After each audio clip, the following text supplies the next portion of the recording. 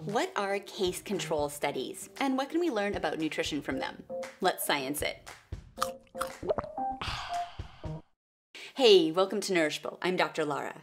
A case control study is a type of observational design in which researchers recruit a group of people who have an outcome, aka the cases, and a group of people who don't have the outcome, aka the controls, and then look at their past exposures to gain insight about risk factors.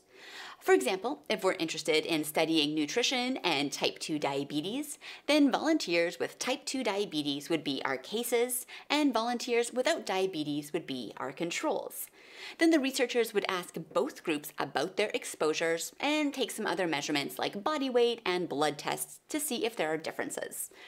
Since we're all budding nutrition scientists, the exposures that we're usually interested in are food-related, like consumption of sugary drinks. The idea here is that the researchers are looking backwards to see if there are any differences in diet between the cases and the controls in the past that may have been hypothetically contributing to the development of the disease. This study, published by a team of researchers from the Karolinska Institute in Sweden, used a case control design to study the relationship between type 2 diabetes and sugary drinks. They recruited just over 1,000 people who were recently diagnosed with type 2 diabetes in Sweden, and a similar number of non-diabetic adults from the same Swedish regions. To measure their exposures, all participants were given a giant survey where they were asked to fill out how frequently and what serving sizes of various foods and beverages they ate over the past year. These are called food frequency questionnaires, and they're a really common tool in observational nutrition studies. In the year before your diagnosis, how often did you drink pop? This is called a retrospective analysis because the researchers are looking backwards at exposures. When they ran the statistics, the researchers found that people who reported drinking 2 or more servings of sugary drinks per day had a 3-fold higher likelihood of having type 2 diabetes compared to people who reported drinking none. They also found that every additional serving of sugary drinks was associated with a 20% higher chance of having diabetes. These sound like pretty convincing results. Can we say that sugary drinks cause type 2 diabetes? No. First off, since the researchers recruited a group of people who already had diabetes and a group who didn't, we don't know how many people would go on to develop type 2 diabetes in the absence of sugary drinks. Also, this is an observational study, so the researchers didn't control whether or not people drank sugary drinks. Instead, the participants themselves reported how much and how frequently they consumed sugary drinks. And this means that there could be some problems in our exposure measurement, because people may not remember clearly, or maybe they're embarrassed so they lie, or maybe it's hard to estimate because visualizing 200 milliliter size servings is really tough. The other thing that may introduce bias is that the researchers were specifically asking the cases to report their dietary intake the year before their diagnosis. Was there something I did that caused my disease? I have cola at the movies, Mountain Dew at lunch, and a cream soda nightcap. Yikes! Maybe all my hydration came from soda pop. If you were just diagnosed with the disease, you might be wondering whether there was anything that you did that caused you to develop the disease, and that may impact your reporting. This is called recall bias, and it can make the diet assessment unreliable.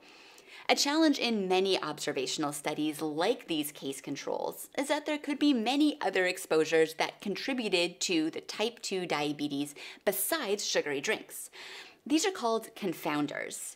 In this study, the researchers also asked participants about other information, like their age, sex, education, smoking status, physical activity, and other diet habits like fruit and vegetable intake.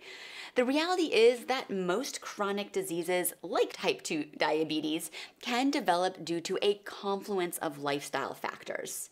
Then they ran their statistics again and included all this additional information to statistically correct for their contribution and help isolate the relationship between sugary drinks and type 2 diabetes. Typically, the most relevant results to talk about are the ones that include all the confounders in the statistical model. So all the results that I reported were from the fully corrected model. However, sometimes the nutrition media will generate headlines from the results that weren't correcting for all the confounders. And then these headlines get manipulated into misinformation. Watch out for this as a critical news consumer. If you can, try to read the original study or at least the abstract to see if those results match up with what the nutrition media is reporting. So if case control studies can't tell us about causation, what are they good for?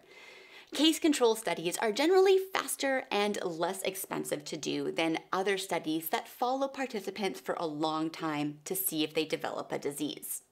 Plus, they can be really powerful when a particular disease of interest is quite rare. In this particular study, they also recruited a third group of people with a subtype of diabetes called late-onset autoimmune diabetes in adults, or LADA. Another time when case control studies can be useful is when the exposure you're studying is an innate characteristic of a person, like genetics. Unlike diet, which people can be unreliable at reporting, a person's genes are the same for their whole life. So a case control study where the researchers are investigating whether a particular gene variant is more common in the cases versus the controls can be an insightful study design. Overall, case control studies allow us to look backwards to estimate whether past exposures are different between people who have certain diseases versus people that don't have that disease. They're still on the lower end of our hierarchy of evidence. Remember that case control studies can tell us when there's an association between a dietary factor and having a disease, but they can't tell us if a dietary factor causes the disease. Watch out for causational language when you're a nutrition news consumer, and train your spidey science sense to tingle if you see case control and cause in the same sentence. That's what science tastes like. Thanks for tuning in to Nourishable. Check out my link to the study I talked about today in the video description if you want to read it in more depth. Plus, check out my whole video series on the hierarchy of evidence.